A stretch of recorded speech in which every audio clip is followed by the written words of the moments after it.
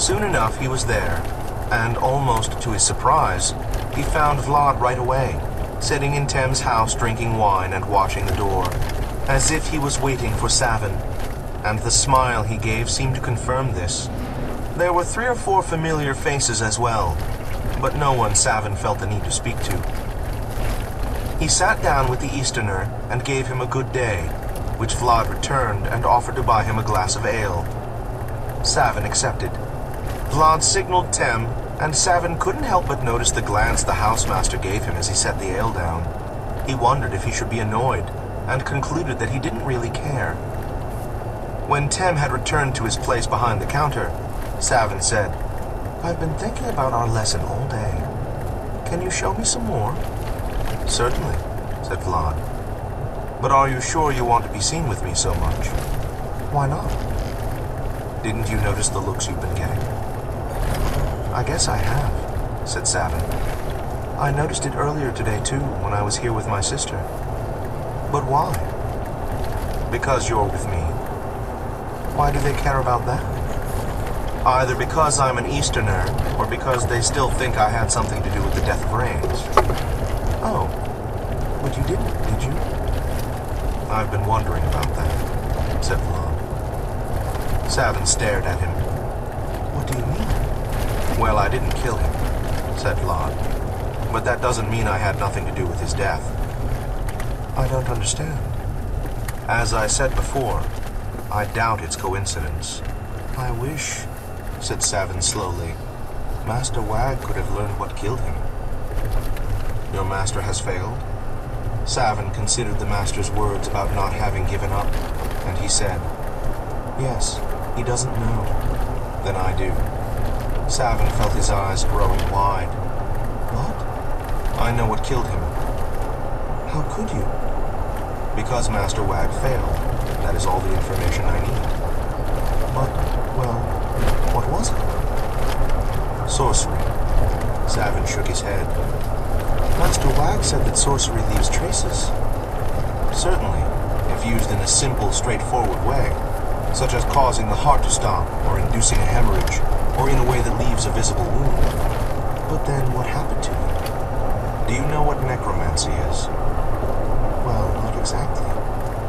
Necromancy, in its most basic form, is simply the magic of death. Those particular forces that are released when a living thing passes from existence. There are those who study ways to cheat death, ways to extend or simulate life, attempting to erase the difference between life and death, and some study the soul, that which exists after the death of the body, and where it goes, which leads to the study of other worlds, of places that cannot normally be reached, and those beings who live there, such as gods and demons, and the forces that operate between worlds, places where life meets unlife, where reality is whim, and truth dances to the drum of desire, where... I don't understand. Oh, sorry. I was rambling. The point is, a skilled necromancer would be able to simply send a soul into limbo without doing anything that would actually kill the person. And the person would just die? Usually. Usually? What happens the rest of the time? I don't want to talk about it. It doesn't matter in this case anyway. A necromancer could achieve the effect you saw in Rains. What about the horse? What about it? Well, it bolted, as if it were afraid of something. That doesn't surprise me. Animals are often very sensitive to magic, especially the dumber beasts. There was something odd in the way he said that, as if he were sharing a joke with himself. Savin thought all of this over and said, "But who?" "Laron, of course. I mean, Baron Smallcliff. He is a necromancer. Moreover, he is undead himself, which proves that he is a skilled necromancer if I hadn't known it before." "Undead? You want me to believe his lordship is a vampire?" "A vampire? Maybe. Do you know of any cases of mysterious death? Blood drain, all that?" "No. If something like that happened around here, I'd have heard of it." "So perhaps he is not a vampire. although that proved nothing. Sethra is a vampire, but she still eats and drinks and requires very little blood. Who? An old friend. I think I've heard of her, said Savin, although I can't remember from where. Doubtless just someone with the same name. I suppose. But do you really know a vampire? An odd one. Never mind. Still, I wonder what other sorts of undead are there? I'm not an expert on the subject. Perhaps dear Lord Smallcliff will let me use his library to look it up. But then you could just ask him. I wasn't serious, said Vlad. Oh. I can't believe his lordship is undead. Why not? Well, because, I just can't. I understand, said Vlad. All your life, there are people you just assume you can trust, yet you don't really know them. Then, out of nowhere, someone walks up to you and asks you to believe that one of them is some kind of monster. I wouldn't believe it either. At least, not without a lot more proof than you've seen. Savin stared at him, not certain what to say. He seemed to be talking to himself, and once more, Savin felt the undercurrent of hatred in the Easterner's voice. That's how they do it. That's how they get away with everything. Because it's so much easier just to go along with what you're told than to look at. He caught himself, as if aware that he had left his listener far behind. For a moment he seemed to be thinking about trying to explain. Then he shrugged. Believe it or not, as you will. What I want to know is what the son of, what the fellow has planned. The coincidence, as I said, is too great. It can't just kill me the way he killed Rains, so... Huh? He wants to kill you? He does indeed. But I'm protected rather better than Rains was. Oh. But why would he want to kill you at all? He has reasons. Savin thought about this. So what is he going to do? He asked. I wish, said Vlad, that I had some means of figuring that out. There's probably no point in running once things have gone this far. Besides, I owe him for Rains. You owe him? You said something about that before. What do you mean? Vlad shrugged. I was mostly talking to myself, but I just wish I knew what he was planning. Can't witchcraft tell you? It's not very useful for seeing the future. That's too bad. Maybe. So what are you going to do? Try to find out, said Vlad. I have other ways. Sometimes they even work. He stared off into the distance, as if he were communing with things unseen. 7. I will not marry a poor musician. I will not marry a poor musician. He'd be playing and I'd be wishing. Heidi, Heidi, hola. Step on out. Vlad toyed with his salad but ate little, either because he didn't like the taste or because he was thinking of other things. Savin ate his own salad with, if no great delight, at least considerable appetite. Savin felt Vlad watching him, which made him slightly nervous as he squeezed an expensive piece of lemon over the cheese and vegetables, put another handful of salad into his mouth, and wiped his hand on his shirt. The Easterner sighed. I know a place, he said, where one could eat every day for half a year and never taste the same dish twice. Where the servers are discreet and efficient. You never noticed them, but there is always a full plate in front of you and wine in your glass. Where the room is quiet and serene and tasteful, calling the diner's attention to the delight of the tongue. Where the appetizer is fresh, enticing, and excites the senses like the first touches of love. Where the fruit is sweet and plump, or taut and crisp, and complements the cheese as the salad complements the bread, with reverence and solemn joy. Where there is a choice of wine to suit the most diverse taste, yet each has been selected with care and tenderness. Where each meat is treated with the honor it deserves, and is allowed to unfold its own flavor in the natural juices the gods gave it. with touches of savory, ginger, or tarragon added to direct the attention of the palate to the hidden joys which are unique to that particular cut. Do you know what I am saying? A place where the mushroom and the onion dance with the wine, and the peppers in sauces that fire the palate, and the sweet at the end of the meal is the encore to a symphony of the heart. Where, "You don't much like the food here, do you?" said Savin. "There is quiet and ease, with only that conversation that flows like the wine from the bottle, easy and natural, and all else, save the sounds of dining, is the silence that food requires for." "There isn't any music. I thought the best taverns had music." Vlad sighed and returned from his reverie. "No, there is no music. I don't like music when I eat. Although," he added, "I must admit that here, music would be a welcome distraction." "Well, you are likely to get your wish. There will probably be someone arriving today or tomorrow. There hasn't been a minstrel in several days, and there are usually 1 or 2 a week. Besides, harvest is almost over, and they always show up around the end of harvest." "Indeed," said Vlad, sounding suddenly interested. "A minstrel? Good. Why?" "I like minstrels," said Vlad. "You mean you like to listen to them, or they are the sort of people you like?" "Both, actually." "You've known minstrels, then?" "Several." "I didn't know they had them in the big cities." "Just about anything you can find outside the city you can find in it as well." "Really?" "Yes." Vlad looked thoughtful for a moment, then added, "Although there are exceptions." Savin returned to his salad while waiting for Vlad to continue. When the Easterner did not do so, Savin swallowed and said, "What are the exceptions?" "What?" "Oh, peace and quiet, for example," said Vlad. "You don't know how pleasant these things are unless you've gone most of your life without them. Do you know, when I left the city I had trouble sleeping for quite a while, just because I wasn't used to the silence? That seems odd." "Yes, it seems odd to me, too."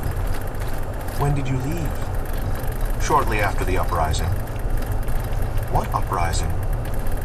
Vlad granted him another indecipherable look, this one a quick frown. He said, "There was some trouble in the city with the Easterners and the Tekla." "Oh," said Savin. "Yes, I heard something about that. Didn't some traitors kill Her Majesty's personal guards and try to kidnap her?" "Not exactly," said Vlad. "Wait a minute," said Savin. "Were you involved in that? Is that why you had to?" "No," said Vlad. "I was involved, I suppose, but only in trying to stay out of the way." "Well, what did happen?" Vlad shook his head. "For the most part, I don't know. There was almost a war, and there was conscription, and there was blood, and then it was over." "What's conscription?" "When they put you in the army or the navy and send you off to fight." "Oh, I should like that, I think." Vlad gave him another quick glance, then almost smiled and said, "I wouldn't know myself. I've never been in the army." "Well, but you've killed people. It's the same thing, isn't it?" Vlad laughed briefly. "Good question. There are soldiers who would disagree with you. I tend to think you're right, though. Who's to say?" "I used to dream about being a soldier," said Savin. "Did you? That seems odd. On the one hand a soldier, on the other a physiker." "Well, but I see what you mean. But when I wanted to be a soldier, it was, I don't know, different." "I know," said Vlad. "When one dreams of being a soldier, one imagines killing the enemy but not seeing the enemy bleed, or seeing friends bleed for that matter." Savin nodded slowly. "I was young and..." He shrugged and smiled a little. "I thought the uniforms looked so nice." "And the idea," said Vlad, "of getting away from here?" "Maybe, though I never thought about it that way. Have you ever known a soldier?" I've known warriors, said Vlad. What's the difference? Another good question. I'm not sure, but that's how they described themselves. What were they like? Arrogant, but not unpleasantly so. Did they frighten you? Vlad laughed. At one time or another, nearly everyone I've ever known has frightened me. Even your friends? Especially my friends. But then, I've had some unusual friends. Yes, and one of them is a vampire. Indeed. That would frighten me, said Savin thoughtfully. There's something about the idea of someone who should be dead that... You still say his lordship is undead? Yes. Do you really mean it? Yes. Savin shook his head. I still don't believe it. I know. How do you talk to someone who's undead? I mean, isn't it creepy? Vlad shrugged. You get used to... He stopped, his eyes straying toward the door. Ah. You must be prescient. The minstrel, I suppose. Savin turned, and indeed a lady was just coming in the door to the smiles of Tem and the few patrons of his house. She wore a travel-worn white blouse and pants, with a green vest and a light green cloak. She carried a pack slung at her hip, and hanging at her back were a long-necked cordu and a shiny black horn or pipe-like instrument that Savin didn't recognize. Savin thought she was very pretty. Anisola, remarked Vlad. Green and white, agreed Savin. He was always excited when a minstrel arrived, but especially so when it was a noble, because they always had a wider variety of instruments and songs, and could tell stories of what happened at the courts of the highborn. But whatever magic caused news to spread, people were beginning to drift into Tem's house already, before the minstrel had finished speaking with Tem, presumably making arrangements for a room and meals in exchange for songs and stories, news and gossip. Vlad said, I'm going to have to speak with her, but that can wait. Oh? Why? Minstrels know things. But will she speak to you? Why not? Oh, because I'm an Easterner? I suspect that won't be a problem. Savin started to ask why, but changed his mind. He was, he decided, beginning to be able to anticipate when he was reaching a subject the Easterner wouldn't want to discuss. The minstrel finished her discussion with Tem, and with a surprisingly shy-looking smile directed at everyone present, she went back toward the chambers that Tem let out to travelers. Tem cleared his throat and said, She'll be back and play for us in a few minutes, after she's refreshed herself. This seemed to be a pleasing prospect to everyone. More and more people drifted into the house. As they did, Savin couldn't help but notice that many, perhaps most of them, looked at him sitting with the Easterner, then quickly looked away. He caught a glimpse of what might have been disgust in Firi's expression, and dark-haired Lova, who was sitting next to Firi, seemed faintly puzzled. Lan and Tuck were sitting together with some of their friends, and though Tuck only looked at the table in front of him, Lan seemed, for a moment, to be looking at Savin unpleasantly. For the first time, he began to seriously question whether he ought to be seen with Vlad so much. Vlad looked at him with a slightly amused expression, and Savin wondered if his thoughts were being read. But Vlad said nothing, and presently the minstrel returned. She had changed to a loose, clean white blouse with green embroidery, and her leggings were a light, fresh green. Her hair was brown with a subdued but unmistakable noble's point, and her eyes, very dark, stood out sharply in contrast to her complexion and clothing.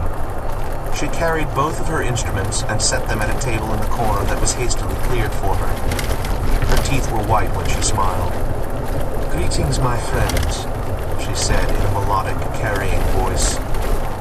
My name is Sarah. I play the reed pipe and the cordu, and I sing, and I even know a few stories. If there were a drink in front of me, I might play something. The drink was provided quickly. She smiled her thanks and sipped from whatever she'd been given, nodded approval, and poured some of the liquid over the mouthpiece of the long black flute. What's she doing? whispered Savin. Vlad shrugged.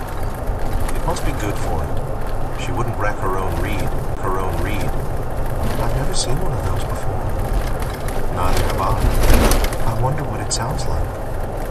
This question was answered almost at once, when a low, rich, dark sound emerged and at once spread as if to fill every corner of the room. She went up and down the scale once or twice, and the instrument went both higher and lower than Savin would have guessed.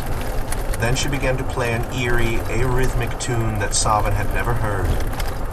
He settled back to enjoy the music. Vlad's face was expressionless as he studied the minstrel. She sat on a table, one foot resting on a chair, tapping slowly and steadily, though Savin could not find a rhythm that she might be tapping to. When the tune ended, she played another, this one more normal, and while Savin couldn't remember its name, it was very familiar and seemed to please Thames' guests. After playing the pipe for a while, she picked up the other instrument, quickly tuned it, and with an expression of sweet innocence, began singing a scandalously bawdy song called "I'll Never Trust a Shepherd, I'll Never Trust a Thief." That, without ever saying anything directly, implied things about her character and pleasures that Savin found unlikely. Everyone pounded on the tables, laughed, and bought Sarah more drinks. After that, she could do no wrong, and when she began singing an old, sweet ballad about Chalara and Ayuri, everyone sighed and settled back to become lost in music and sentimentality. In all, she performed for about 2 hours. Savin liked her singing voice. She chose good songs, and there were stories he had never heard before, as well as some that were as familiar to him as his sister's face. Eventually, Sarah stood and bowed to the room at large, making it seem as if she were bowing to every man or woman present. Savin found himself whistling and slapping the table with everyone else. She said, "You are all charming and very kind. With your permission, I will have something to eat, and then if you wish, I will play again in the evening, and tell you what news I have." Everyone in the house did indeed so wish. Sarah bowed again to acknowledge the compliment, and carefully set her instruments down. For the first time since the minstrel had begun, Savin remembered the Easterner sitting next to him, and said, "Did you enjoy the music?" "Oh yes, it was fine," said Vlad. He was looking quite fixedly at the minstrel, and his thoughts seemed to be elsewhere. Savin decided against asking what he was thinking about. He sipped his watered wine and looked around the room. Once more he noticed people at other tables surreptitiously glancing at him, at Vlad, or at both of them. Savin drank slowly and let his mind drift, until, after perhaps a quarter of an hour, Vlad suddenly stood up. "Are you leaving?" asked Savin. "No, I wish to speak with this minstrel." "Oh." Vlad walked over to her. Savin stood up and followed. "Good evening, my lady," began Vlad. The minstrel frowned at him briefly, but said, "And a good evening to you as well." "My name is Vlad. May I join you for a moment?" As he spoke, he seemed to show her something in his hand. Savin looked at her face in time to see her eyes widen very briefly. Then she recovered and said, "By all means, please sit down. It is a pleasure indeed to meet you, Vlad. Who is your friend?" "Mine." Vlad turned, and Savin realized that the Easterner hadn't known he'd been followed. For an instant he seemed annoyed, but he only shrugged and said, "His name is Savin." "How do you do, Savin?" Savin found his voice and made a courtesy. "Very well, milady. Would you both do me the honor of sitting with me?" They sat. Vlad said, "Please accept my compliments on your performance." "Thank you," she said. And to Savin, "You seemed to be enjoying the music a great deal." "Oh, I was," said Savin, while he wondered if the Isola's remarks contained a hint that she had noticed how little attention Vlad had actually been paying to the music. If so, Vlad gave no sign of it. "First things first," said Vlad. He handed her a small piece of paper, folded so that Savin couldn't read it. The Isola opened it up, glanced at it, put it into her pouch, and smiled. "Very well, my lord," she said. "Now, what can I do for you?" "My lord," thought Savin, startled. "How can an Easterner be my lord? I have a few questions for you. Perhaps you can answer them.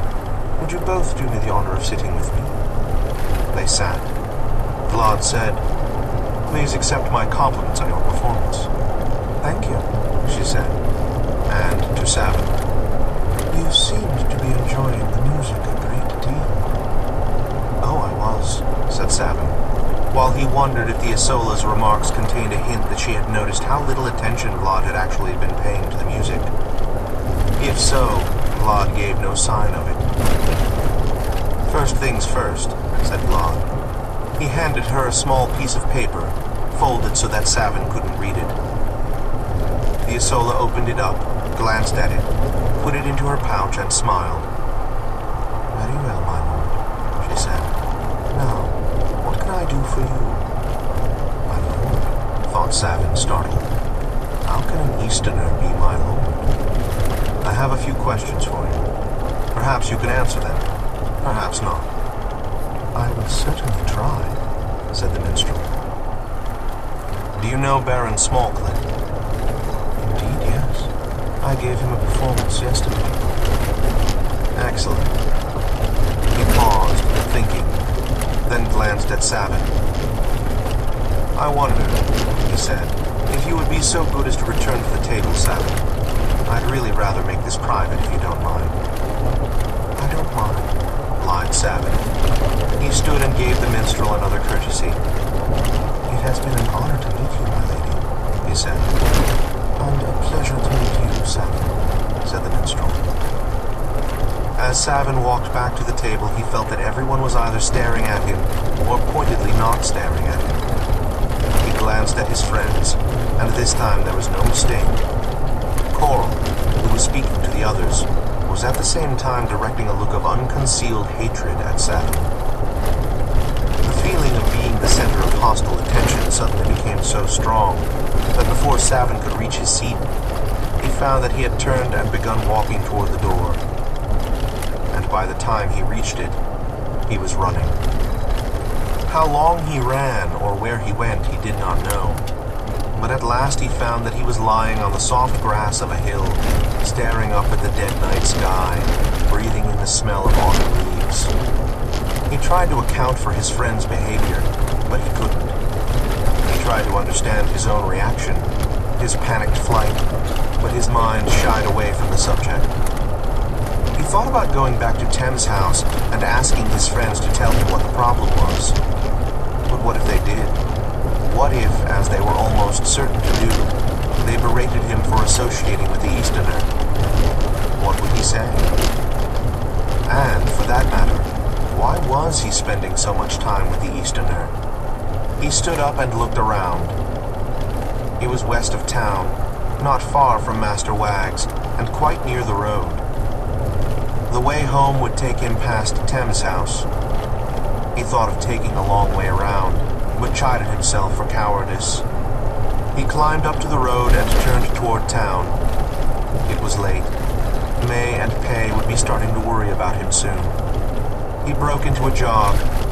He passed Tem's house. It was quiet, and he thought about going in, but quickly rejected the idea. He had no intention of confronting his friends tonight, not until he knew what to say to them. His lengthening shadow, cast by the lamp from Thames, preceded him down the road out of the cluster of buildings he thought of as town. As it disappeared, he nearly ran into an indistinct shape that appeared in front of him. He stopped, and the shape resolved itself into several. He thought 3 or 4 individual areas of darkness darker than the night around them. It took the length of 2 breaths for Savin to realize that they were people. The panic that had gripped him before was suddenly back, but he resolved not to give in to it. If it was only his imagination at work, he'd look ridiculous if he ran away. And if it wasn't, running probably wouldn't help. "Hi," he said. I can't see who you are." There was the sound of soft laughter, and he knew, with stomach-dropping certainty, that his fear was not misplaced.